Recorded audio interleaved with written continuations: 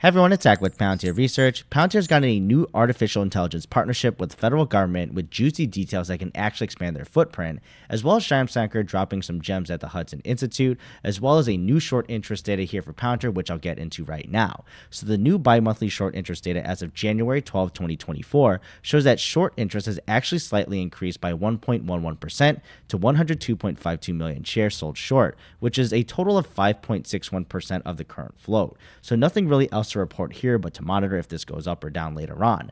Then for Shyam speaking at the Hudson Institute, solving operational problems with today's technology, launched the Apex conference series. This is focused on the military side here, where the panel consisted of Anduril and Helicon, but also a retired major from the Air Force. So it's a very fascinating panel here where they covered how to improve the armed forces, and right off the bat, we first talk about how to interconnect the military more and more, and that behemoth task of actually doing this though, from acquiring technology to actually implementing it, and then the true adoption of using it when it's there.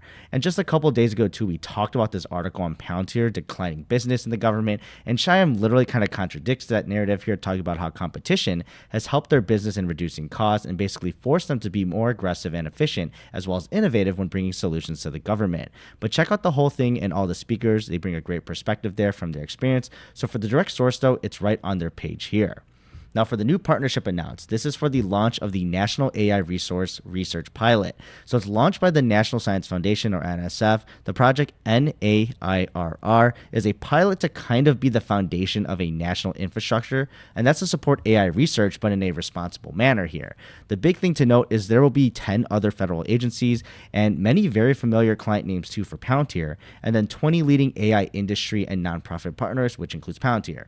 Now it was launched under an executive order here by the president, where they were given 90 days to launch the pilot, and people running the program are talking it up as something that can determine the trajectory of our country's approach to AI.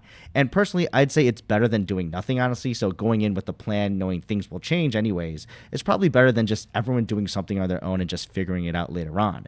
Now, for the federal agency list, already right off the bat, we see the DOE, the VA, NIH, DOD, so those really stand out as major clients at Palantir.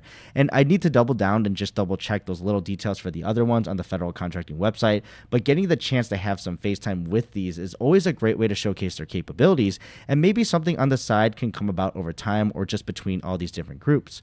But also alongside Palantir, there are plenty of big names here with no need to point them out really, but if you look on the bright side, if you're putting these big tech names alongside Palantir as a leading AI industry partner, then at least in the US government's eyes, that's true as well for Palantir. But what's the actual point of this pilot? Well, it will be a collaboration consortium of a bunch of these partners really trying to tie together responsible AI research in the country, and they're no doubt going after the big kahunas here of environmental and infrastructure research, as well as healthcare, human health, and AI education as well.